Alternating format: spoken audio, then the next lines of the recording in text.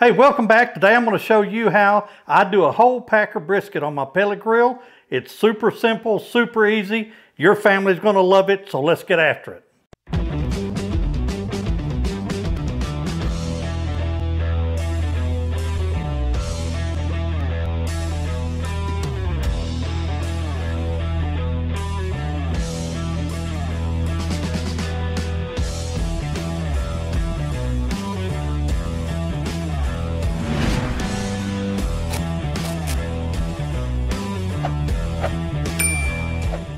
Okay, the first thing you want to do is trim up your brisket, pat it dry, and then mix up your rub that you're going to put on it.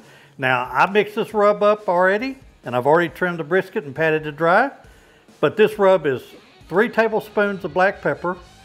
It's 1 tablespoon of Lawry seasoned salt, 1 tablespoon of paprika, 1 tablespoon of coarse ground kosher salt, and 1 tablespoon of granulated garlic. That's all it is. Super simple, super easy. It's going to make a great crust on this, a great bark. So, first thing we're going to do, we're going to take us some mustard, just as a binder. You're not going to taste this. And we're just going to put us a light coat on here and rub it in. Just like this. All over it.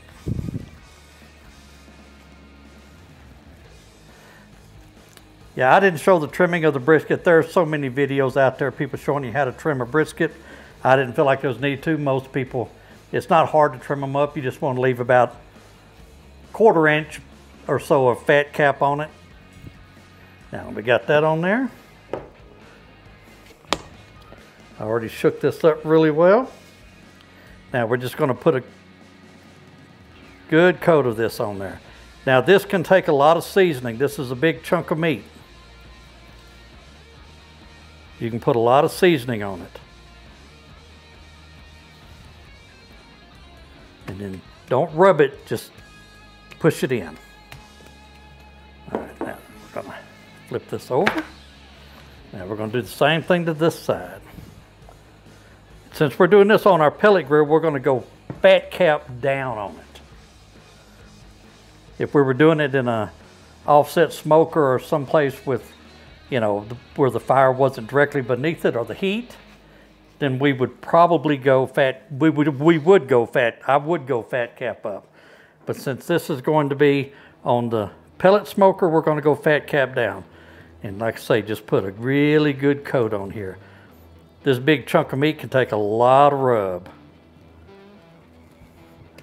Get that on there, get that pressed down real good, and you cannot forget your sides. You want to get rub on it, all over the brisket.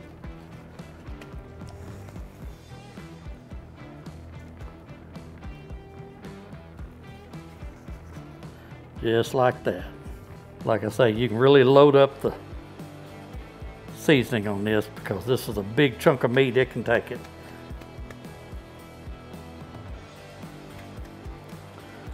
Okay, we got our brisket all seasoned up. We're going to let it sit right here. I'm going to go out and get the pellet grill going. I'll be right back.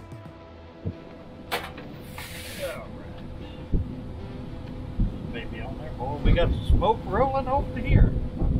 Get this brisket over. We're going fat cap down. And we're going to let it run. We're going to let it run. We're going to let it run on the smoke setting for about an hour. Just get some good smoke flavor into this. Okay, our brisket's been on for about an hour. I'm going to take the meat probe and we're going to stick it right in here.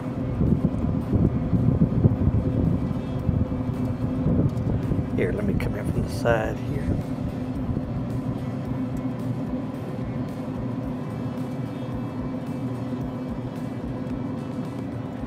There we go. We'll close this back down and we're going to turn it up to 275 and let it roll. Okay, every hour we come out, I've got some apple juice here. Every hour we come out, we spritz it real good with apple juice. Boy, that thing is looking good. Just spritz it down real good. Keep it nice and moist.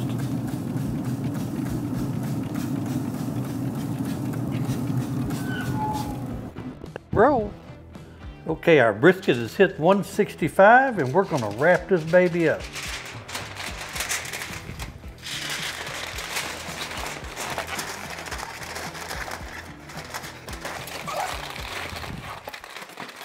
Oh, I got both sheets here.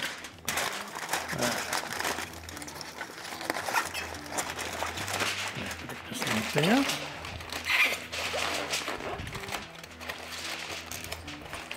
Got the bark we wanted. Man, it smells good already.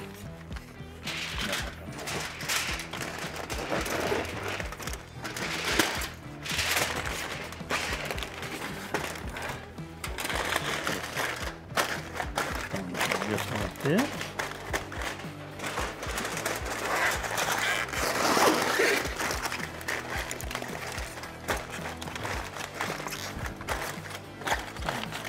Get the probe right back in it.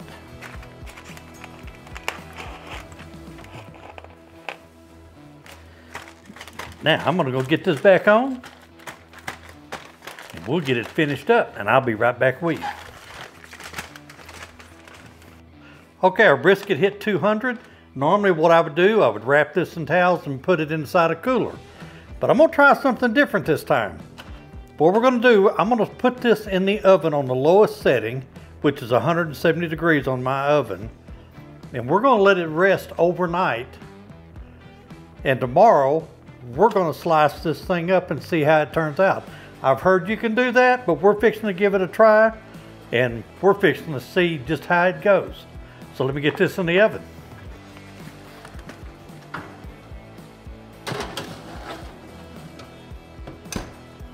Okay, we're just gonna let this sit.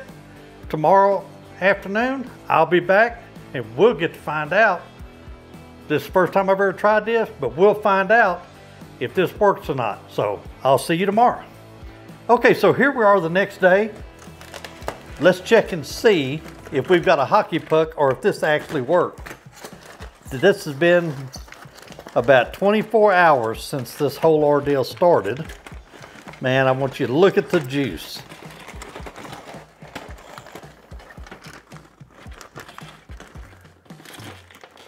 See if we can get this out of here. There we go. Man, it's steam still rolling off of it. Oh, look at this.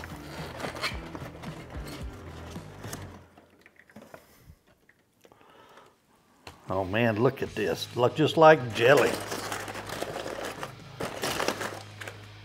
Oh man, Bart looks good. I say we do some slicing on this baby.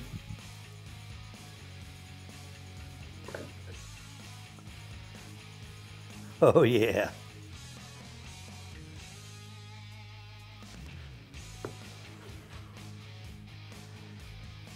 Get us some slices going here.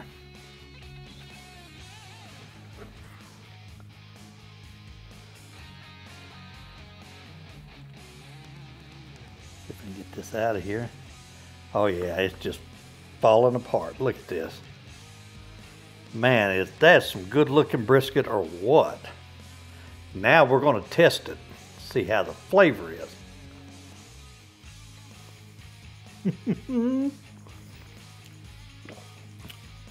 Yeah, buddy, that works. That is some damn good brisket. Well, you can leave it in there for as long as you need to. Set your oven on the lowest setting. It doesn't dry out. It's just as moist as it can be and just as tender as it can be.